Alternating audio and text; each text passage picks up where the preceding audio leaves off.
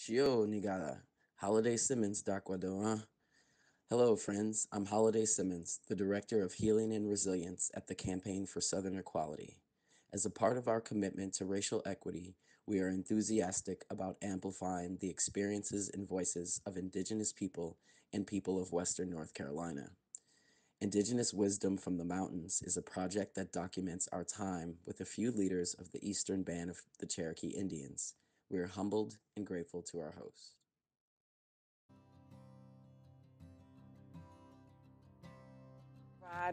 What do I provide in my life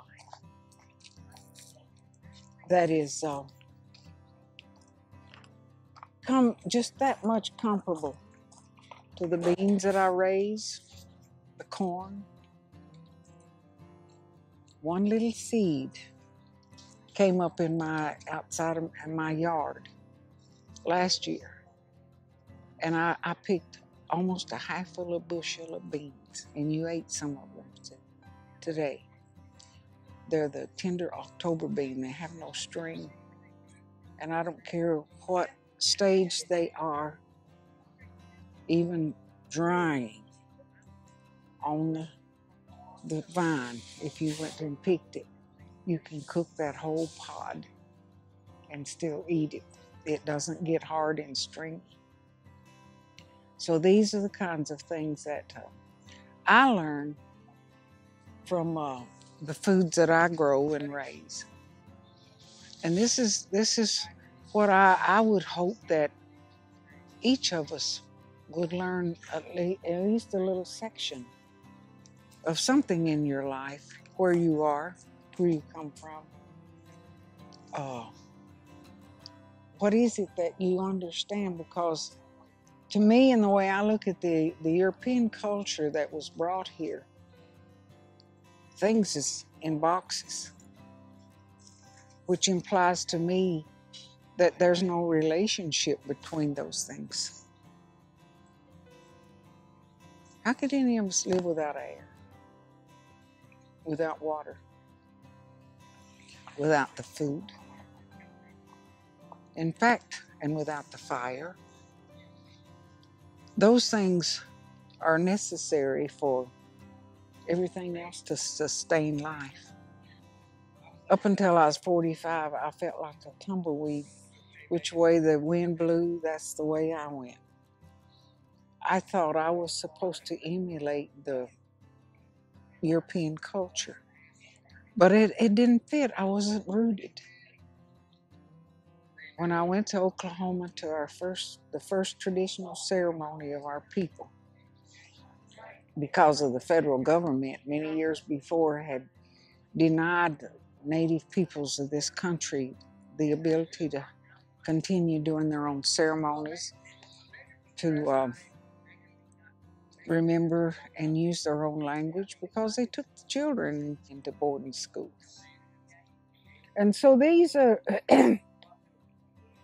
the things that I've been learning in my lifetime in the last 45, since I was 45 years old, to do that self-examination about what is life about and where do I fit in it and who am I?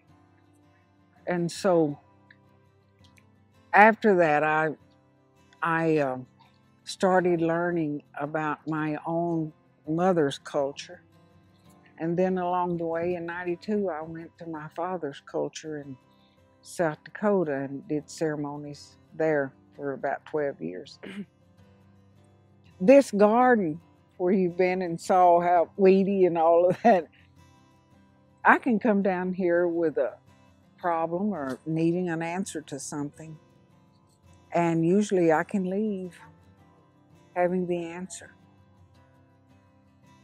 because I get connected. My DNA is from this land right here.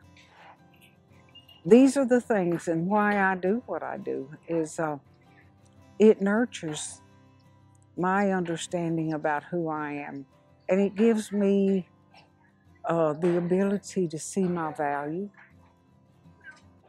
but not only the value that I carry, but everything that is I don't care if it's this or if it's the grass.